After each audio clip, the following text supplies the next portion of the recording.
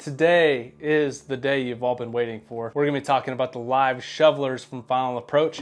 This is the last video of this series talking about the new puddle duck decoys that came out from Final Approach this year. If you're new to the channel, make sure to hit that subscribe button. And if you guys haven't hit the thumbs up for me, please be sure to do that. Additionally, if you're not listening to Outdoor Limits podcast, head over to wherever you get your podcasts and look up the Outdoor Limits podcast.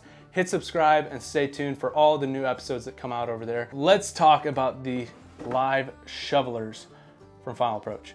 They are a 6-pack, all Drakes. You get 3 of the upright position and 3 of the surface feeder position.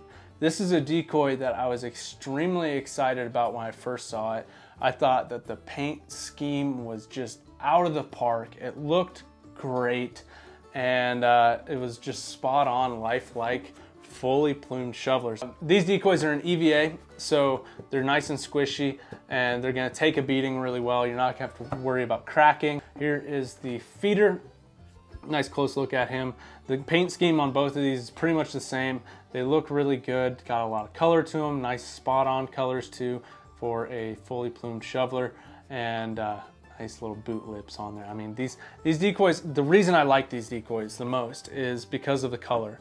When you look at these things, the big white breasts on these just add so much color to your spread. You can see it from a long ways away. It gets the attention of ducks that are flying around, and it is just such a solid decoy to put in your spread because of that eye-catching, attention-getting colors. These are the decoys that I've kind of got some nitpicky things to say about. I hope that in the future things get dialed in. Maybe there's a manufacturing process, that something was just messed up on the manufacturing end of these decoys, because all of the other FA decoys with the same plastic, same paint stuff, they held up extremely well. These shovelers, on the other hand, it seems like there's been a little bit of an issue with the paint adhesion on these, and hopefully in the future that will get corrected, because like I said, all these other decoys I've got, same paint, same plastic. I don't know if it's because these shovelers have so many different colors on them that the paint's layering and it's kind of coming off easier than other ones, but in all honesty, I'm not that nitpicky of a guy when it comes to my decoy wear and tear.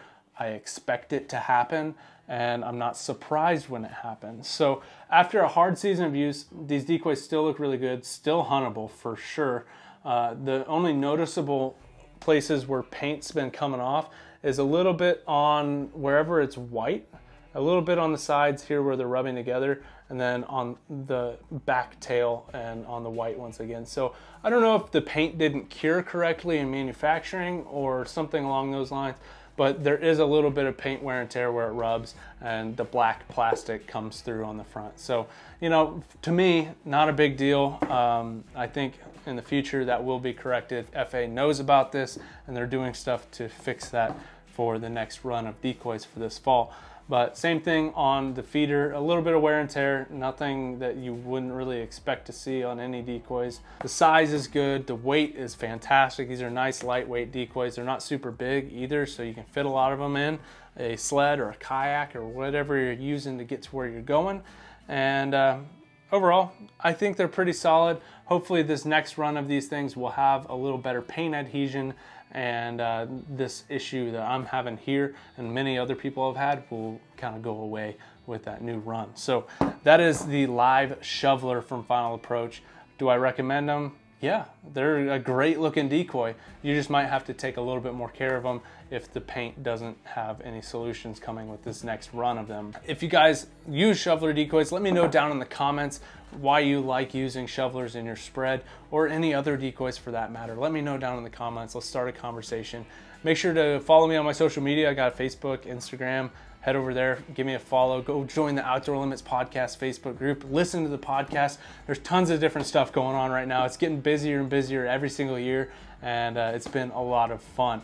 So if you guys enjoy this, make sure to leave me a thumbs up, and I will catch you guys on the next one.